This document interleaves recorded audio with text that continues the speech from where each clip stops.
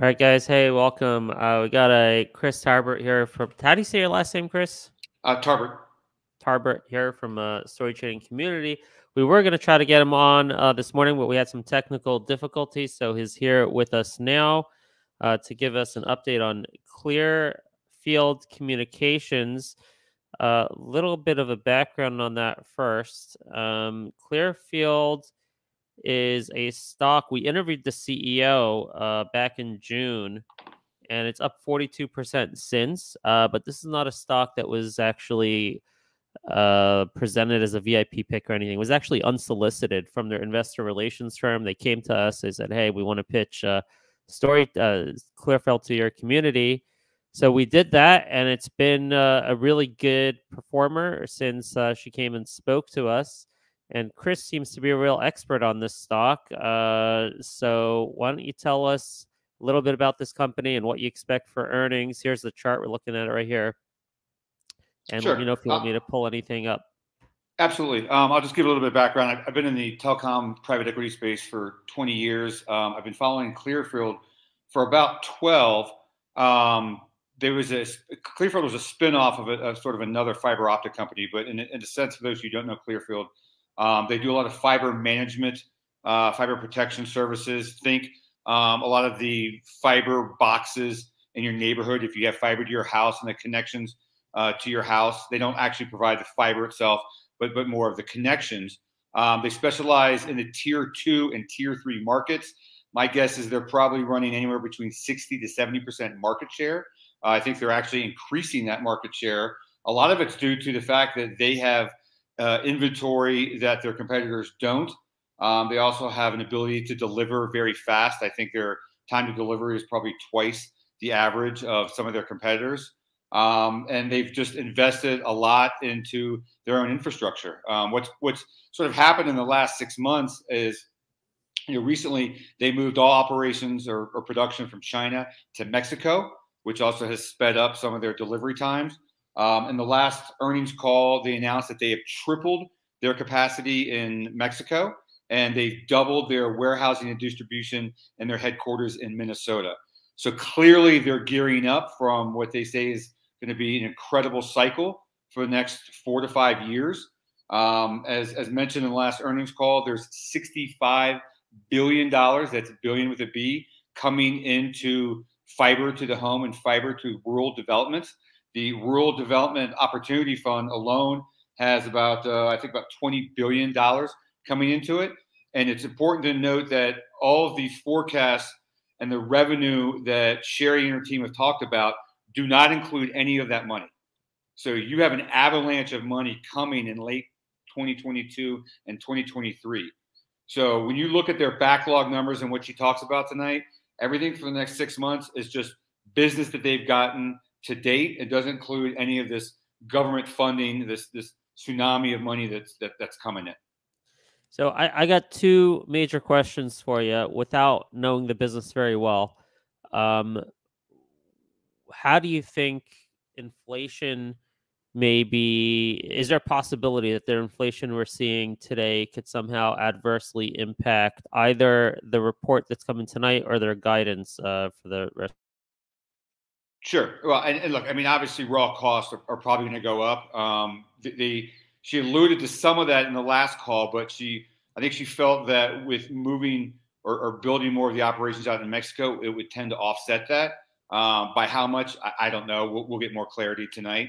The other issue that had kind of sort of been brought up in the last 6 months was potential supply chain issues.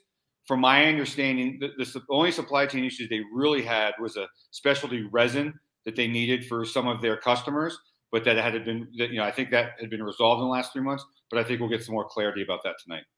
And are they able to, what kind of arrangements do they have with their customers? Are they all fixed price or can they pass along some of these higher input costs? That's a good question. I think probably the existing customers is probably fixed. But again, you've got a boatload of revenue coming down the pike in 6 months. So I would assume they would adjust accordingly. Being interest, I don't know. Okay. I will say that the Clearfield's hook, I mean, look, they've got a great customer base in tier 2, tier 3. Their business is very sticky. They don't lose customers. The other sort of opportunity that they have is they spent the last 3 or 4 years trying to break into the tier 1 market. They spent a lot of money to get their products certified, which is a multi-year process and a multi-million-dollar process.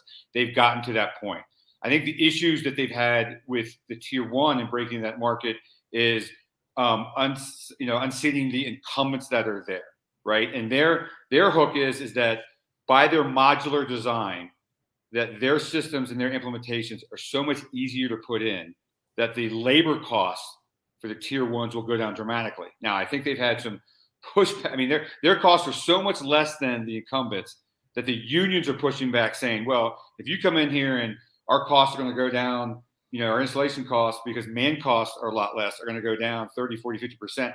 I'm worried about losing employees, right? But I think that there's so much business coming forth, even to some of the tier 1 providers, that unions and the tier 1 customers themselves are figuring out, okay, well, if Clear1 can save us so much money because their stuff is so easy to install, then we can tackle on other projects and we don't have to worry about, having people sitting around, on their hands with nothing to do. So again, they talk about this a lot, but their hook is you use us. Our stuff is so much easier to install. It's so easier to train new employees to install our gear. You could see savings up of 30, 40%. Okay, I got a couple more questions. In the meantime, if anyone has any questions, I'm not sure if the chat works on this is an unlisted YouTube link. If it does work, go ahead and throw your question in the chat. I'll see it here. Otherwise, you can throw it in the WhatsApp room and I'll read it out that way. So a couple other questions. What about, I'm guessing there's no impact, but I'm going to ask anyway. What if there's a recession? Do you see any impact to their revenue if consumer discretionary spend takes a hit? I don't.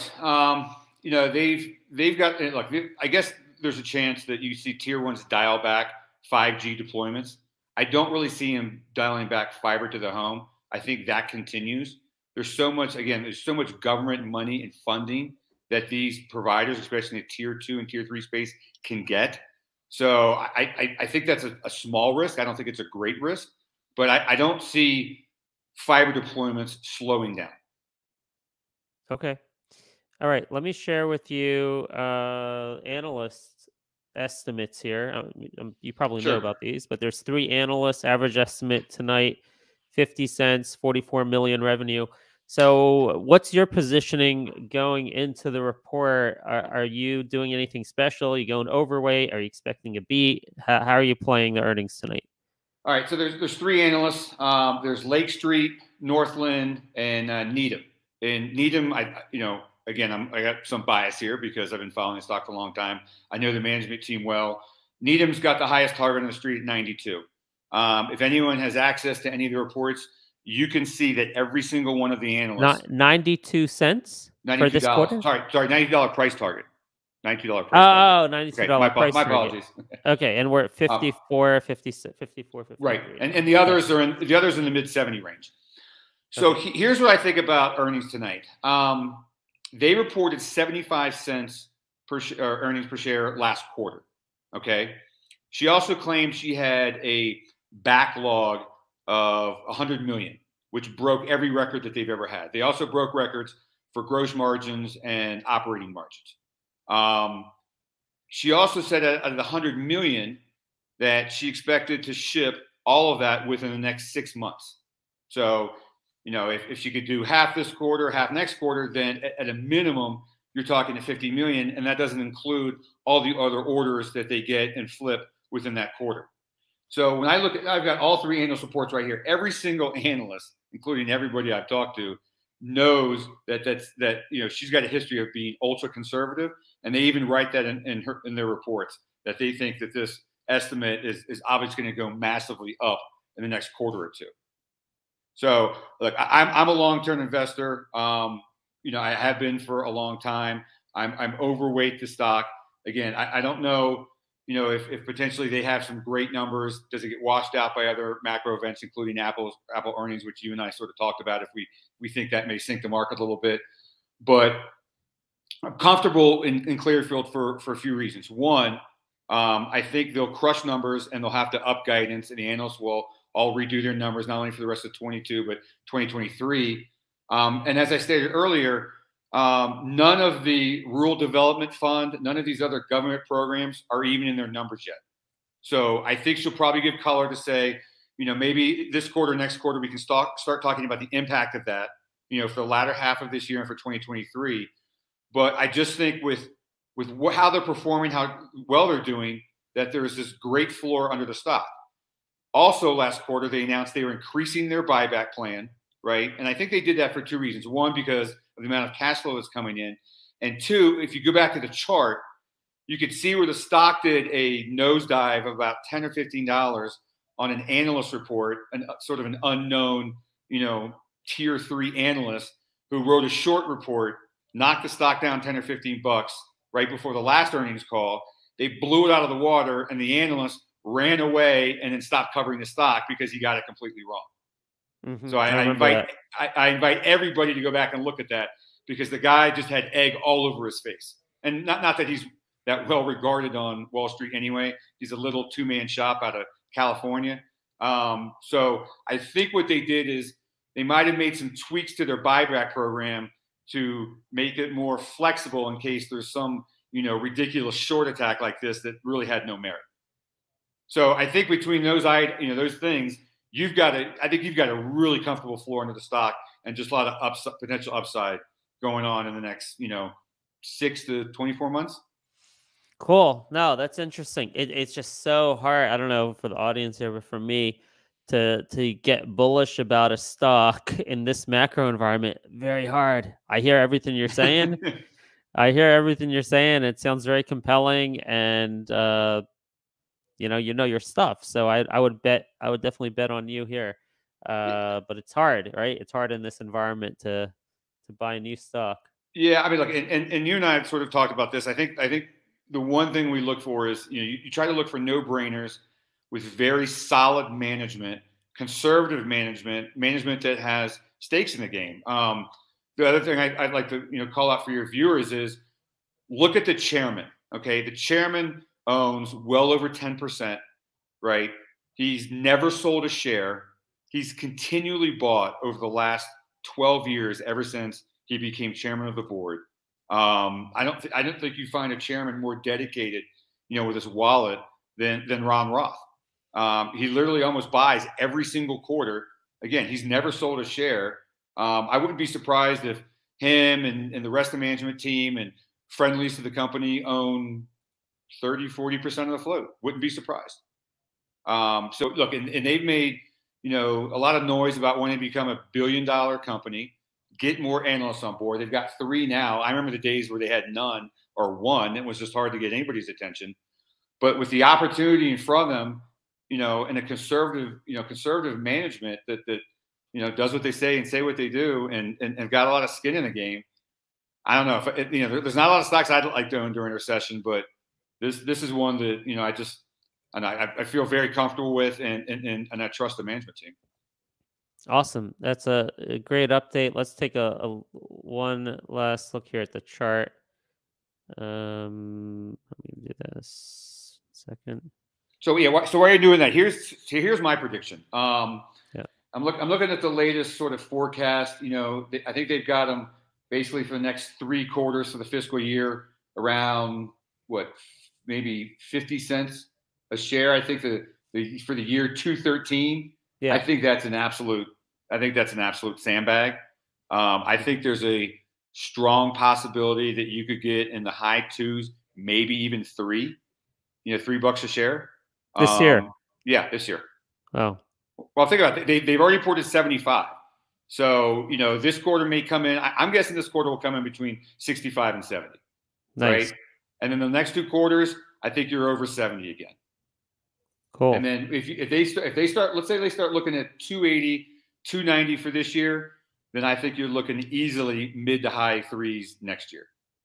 So nice. Ben, here's always been the biggest problem with Clearfeild. What kind of multiple do you put on a company that basically, is, granted, specialty, hard plastic, connectors and stuff like that? It's not a software company, right? They don't have 70 or 80% gross margins. They do have good gross margins. They have some of the best gross margins in the space, But you couple that though on the flip side, look at their growth rate. I mean, their growth rates are through the roof. So, is a comfortable PE 30, 40, 50? I mean, it'd be deserving that on their growth rate, but considering the sector they're in, people may hold them back a little bit. Yeah, the sector also, multiple compression with the macro situation. So that's a tough question. I don't know how to answer that. But here, let's just look at the technicals real quick. You see the 50 DMA. Is that the 50 DMA or the weekly? The weekly, which I actually like much better. So the 50 weekly moving average, you see it's been support multiple times. 1, 2, 3. It's hanging on to it right now. So that's a key level to keep. Let's see if it keeps that, that'll be good. You see that? You see it's been keeping it the whole way. So very important. So hopefully, it's not going to be a miss, because then it's bad news, because you don't want to lose this support line. And then you see the next resistance there at about 63, 62 and a half on the weekly. And let's just check the daily here. On the daily chart, yeah, actually it's around the same. I would say like 62, 63 is the upside, and you want to hold the line right here. This is basically a support level. So if you're right, this is a good place to get into the stock, and they could do 62, 63 possibly. Maybe some resistance there, depending on how good the results are. Maybe it goes over, but definitely don't want to see a miss, because it's at that critical support right now. Right. But like I said, I'd be hard pressed to see a miss, because again, if you look at their backlog, it was over 100 million, and she said that that they would ship it within the next 6 months. So unless they had some sort of shipping delay, which I would be surprised, I mean, I think the floor from at least a revenue standpoint this quarter is 50 million, which is right at the analyst numbers, and that doesn't include any business that they picked up in the quarter in addition to the backlog. Awesome. Chris, you know your stuff. It's been a pleasure talking to you for the first time here, pitching your stock idea. If you have more stock ideas and other due diligence to share with us in the future, we'd love to have you. You bet. Thanks, Ben. Thanks for the time. All right. Take care. Bye-bye. You bet. Good luck Bye. tonight.